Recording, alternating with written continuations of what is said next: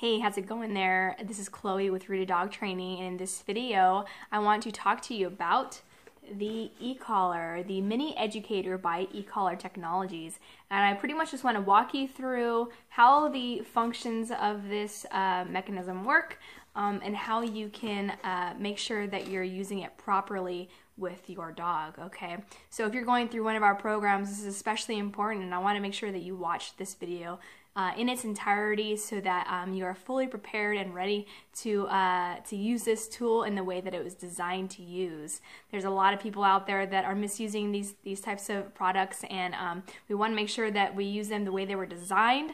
That way we can make sure that we're treating our dog with respect while helping them overcome some behavior issues and get that dog that we had hoped to have, right? So it really is an amazing tool. There are some things about e-collars or electronic collars or shock collars or whatever you want to call them. There are a lot of ideas out there that have a negative view, and really a lot of those negative views are just misconstrued and just not having all the facts, right, about how these things actually work. First off, just to kind of make sure that you understand, this is not a collar to where you get an electric shock. It is not at all that kind of technology. In fact, if you are familiar with the tool a TENS unit, which actually is used for physical therapy for humans. So perhaps you have arthritis or fibromyalgia. This may be something that you use on a regular basis and get from your doctor. It's something very, very similar. The technology anyways is very similar to the way that the e-collar is used. So it's not an electric shock like you have your electricity in your outlets at home. That's not what it is. It's not going to be like you sticking your finger in there. Not at all. It's actually more like a stimulation, or some people like to call it a tickle that they feel against their skin. And it actually stimulates the muscle. So at times you may actually see the muscle contract, all right, because it's exactly what it is. It's a muscle stimulator. That's what it's designed for us as humans. Okay, so same technology. Of course, with the e-collar, we're going to talk more in depth about it. There is a wide range of levels, which actually is also the same with TENS unit. However, the way we use those levels are obviously going to be different. The way we use the e-collar has a totally different purpose. But just so you're familiar with how it actually, the way it actually feels for the dog, I want to make sure people understand that it is not actually an electric shock. Okay, so we're not shocking our dogs. That would be cruel. Okay, we're not doing that. And we're going to use it in a way that the dog understands what it means, and which is super, super important, okay? So, excuse me. So, Mini Educator, this is what it looks like when you get it, when you receive it, whether you order it online or maybe you buy it at a store. Not too many places sell them, I believe, but I'm sure there are a few. Or if you're in my programs, I'm going to deliver it straight to you. Okay, so this is what it's going to look like. And if you notice, it has a half-mile range. Okay, I doubt you'll ever gonna need it in that way. It's actually more in purpose for those that use it for hunting reasons, when they need to track their dog, in that sense. So not really super important for you, but just to give you an idea, you can use it for long ranges of recall with your dog, which is really pretty cool. Okay, it is completely waterproof, the remote and the collar. So if you want your dog to go in a pool or a lake or at the beach or whatnot, don't worry about it getting wet. There will be some safety measures that you will take, of course, with that, but it is actually very safe for the dog. Okay, so we're gonna open it up, and you'll see inside it's got all these things in here. I'm gonna talk you through each one. It comes with, first off, a manual. So make sure that you, if you ever need to have if you have any questions or whatever how it works, refer to your manual. Also be sure to get it registered. That way, if anything ever happens, if you lose it, if you break it, something like that, you can get it replaced. e-collar Technology is a company that makes this. It has awesome customer service, so please take advantage of that when you need to. It comes with a wall charger, okay? It comes with a lanyard. I don't use them, but a lot of other people do. And it comes with a little baggie of a little tool that will demonstrate and your extra contact points. We'll talk about that. and a tester right here to make sure your remote is working properly, or your receiver is working properly. Okay, and then you have your remote. Okay, this is an old remote. This isn't brand new stuff. I'm just showing you, so this is kind of obviously used, if you can see well enough. Okay, and it comes with a receiver. Now the receiver actually comes with this collar, which you can, most definitely use. However, I like to use a different collar, so I have a different one attached. And if you're a client of mine, you'll most likely get one of these collars, and it's just a buckle, a snap, I should say, like that. So it's just easier. The one that comes with this is actually a buckle, okay? So I just find the snap easier. I really like them. I think they hold place pretty nicely, so that's that. You can change out the collars, with any other type of collar that you like. Just make sure it's the right size. Okay, so now let's walk you through the remote first. The remote, it has a lot of different settings on it. Even though it may not have a lot of buttons, there are a lot of different ways that you can actually set your remote. Now, if you're working with me, this is how we're going to set it up, okay? Pretty much just how it comes right out of the box. I turn it on with this back button right here. Okay, it's the on-off light switch, so I just hold it down and it flashes on, okay? And you'll see the light flashing here and a blue light, right? Obviously, it's on. Another little thing that you'll see is on the back is this button here. It's an MC.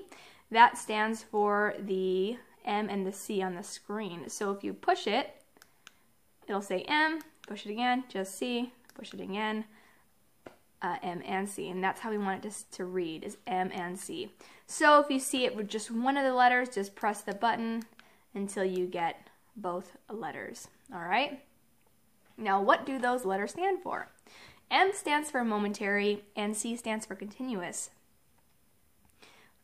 The M represents this button here, the black button.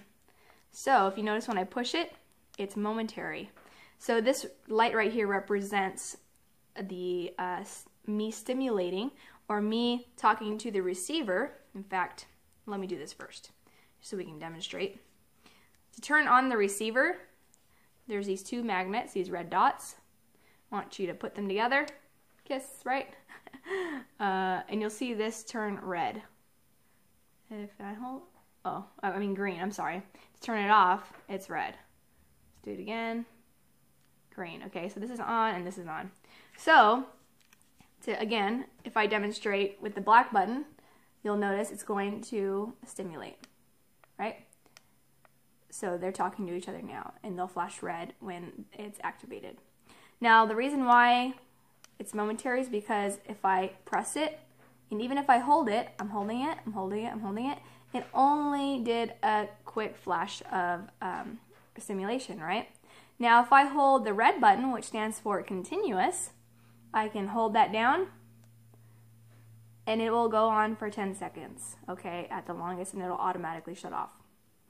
Now, you can also just tap it, right? So I like to just use the red button. I think it's easier, because if you need to just do momentary, all you gotta do is tap the red button.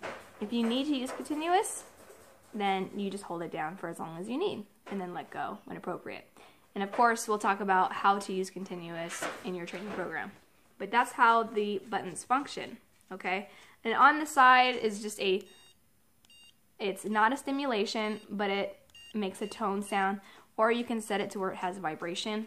We don't use either of those modes, so don't worry about it. I like to keep it on tone rather than vibration, because vibration could sometimes actually be more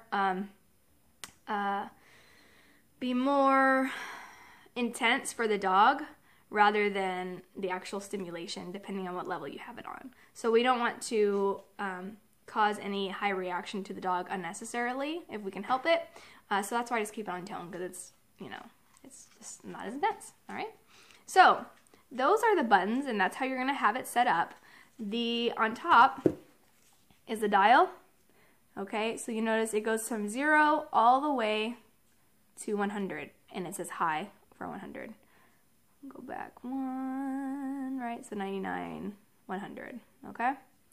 And you hold it in your hand, just like so. Okay, you You gotta be right-handed for this, or, you know, figure it out if you're a lefty. But it really works best if you hold it in your right hand.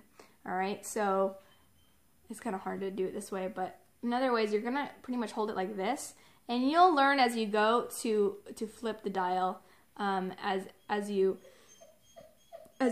progress in learning how to use it. It'll come not naturally, you know, as you go. That's what I mean to say. It'll come naturally. Okay, and then you can use this or this finger to do your stimulation. Okay, and that's how that works. Okay. We'll talk more about levels in your program, but that's how that works. All right. Also on here you have the charging port, which is on the back, so that's where you charge it. Now, before I say the next part, on your receiver you have the charging port here. Okay.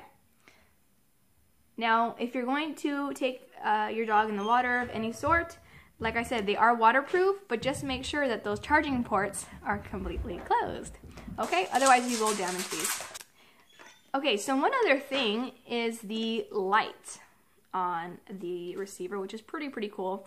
If you notice on the back of your remote where that on-off switch was, right, it says light. So if you press that, you get a flashing light. If you press it again, you get a continuous light. And this is a really cool feature if you take your dog out at night.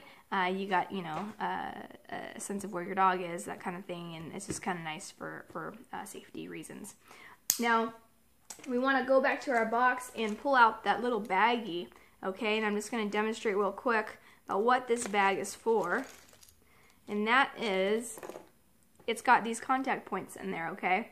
Sorry, contact points. And these are extras to replace these. They are a different size. I believe I had the long, oh no, I'm sorry. This is another bag that I have. But anyways, you're going to get a long hair contact points and then a shorter one. So you'll be different sizes. So depending on the dog that you need, that you have, you may require different contact points, okay? Now, if the ones that you have, you feel are not contacting your dog's skin, then please check the ecollar.com, and they have other contact points that are different for different furs. For a thick fur, long fur, you know, that sort of thing. Even for dogs that have very little fur, maybe, you know, almost like for example, boxers, you know, those kinds of breeds, pit bulls, and they have very little fur, and they may need a different kind of contact point. So you can reach out to me if you're unsure about which one to choose or which one's appropriate. If you're in my program, then I'll make sure that you know and you have the appropriate accessories for that. All right. So another tool in that little baggie is this contact point tool, and all you do is it's to help you unscrew the contact points. Okay.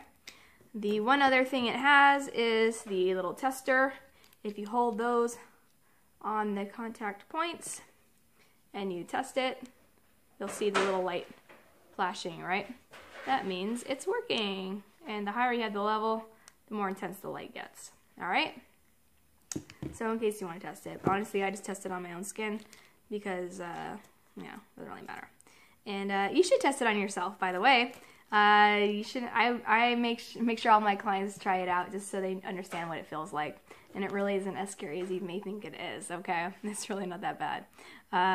Okay, so I think that's it. That's the e-collar. I can't think of anything else to tell you about it other than this one last thing I want to tell you, okay? And that is when you do use the e-collar, you're most likely not going to have it on 24/7, all right? You want to make sure you give your dog breaks when you don't need it. Depending on your dog, you know, or what your trainer may suggest or what I suggest, you know, go with what they say because they are the professionals, okay? But either way, say you do have it on for the majority of the day, I want to make sure that you rotate it every 4 to 6 hours, okay? So you're going to place it on your dog, you know, about here on its neck, right? And then right here. Rotate sides every 4 to 6 hours because it is supposed to fit snug. You know, it can't be loose, otherwise it's not going to touch the skin, and then why even have it? It's pointless. It's not going to work. So it needs to be fit snug. So because of that, we don't want it to develop any pressure sores. Just like if you had a watch on, right, and you had it on really tight and you get those little marks, we don't want to get, you know, irritate our dog with that. So we want to make sure that we're rotating it and making it as comfortable as possible. Okay, so if you have any questions regarding the e-collar, please leave any questions for any of those questions for me in comments below, or reach out to me at chloe@rooteddogtraining.com, Or, of course, if you want to learn any more about my programs and philosophies, you can visit my website at rooteddogtraining.com. All right, I'll talk to you soon, and I look forward to working with you.